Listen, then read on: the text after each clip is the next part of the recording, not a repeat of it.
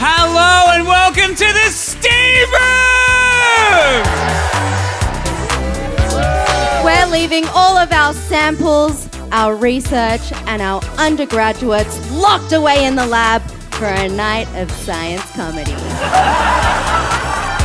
Gonna be a wild ride. Stop it, Space Daddy.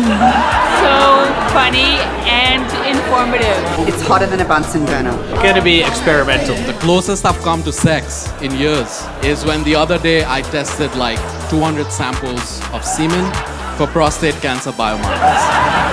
It was so good, so funny. We liked it. Diva Attenbra, for sure. What you could take away from that is nature is really fucking gay. I feel a little bit confronted. This could be my last gig. Really loved Tina's set. I think she did really well and she got so many laughs. It was awesome. I reckon the aliens don't want to disturb us because they're having too much fun watching the absolute train wreck that is humanity right now. End up turning into a young man with rather disarmingly high pants.